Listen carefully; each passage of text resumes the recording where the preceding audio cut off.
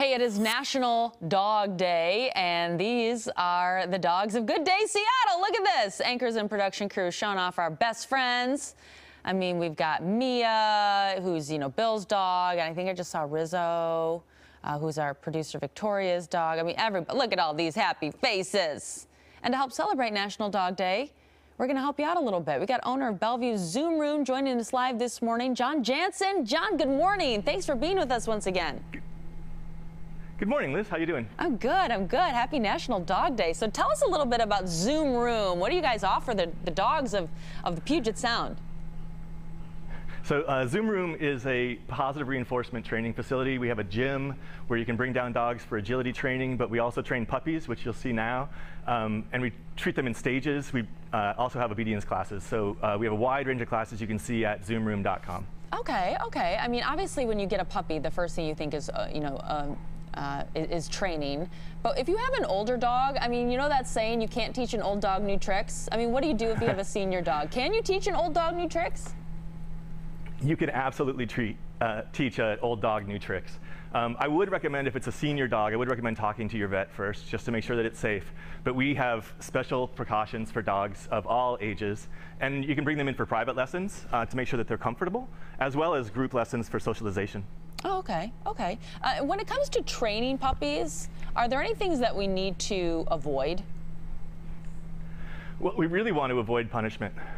This is Haley. She's my head trainer, and she will talk much passionately about positive reinforcement. And with puppies specifically, as soon as they perform what you want them to perform, you give them a reward. So let's. This over here is Biscuit with Nicole. Oh, Biscuit? Oh. Biscuit is 8 months old.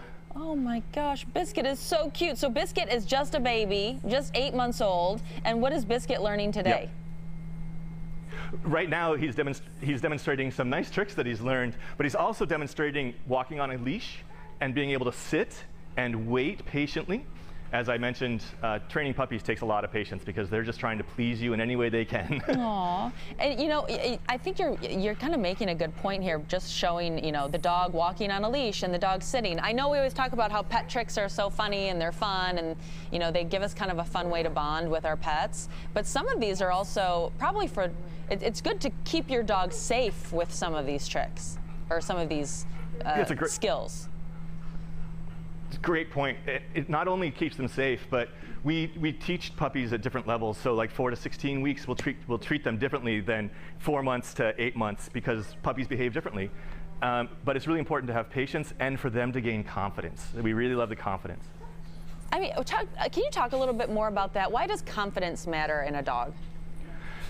So dogs love to please, and they can be raised in many, many different ways. And if they become scared or skittish, they won't want to behave in the way that we want them to behave. Mm-hmm. So we build up their confidence, and it's really about a partnership between the owner and the dog. And as we say at Zoom Room, we don't really train the dogs. We train the owners on how to train their dogs so they can learn something really simple, bring it home.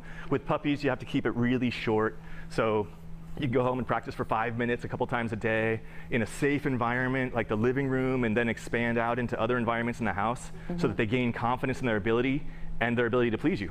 Oh, okay. And I actually want to talk more about that.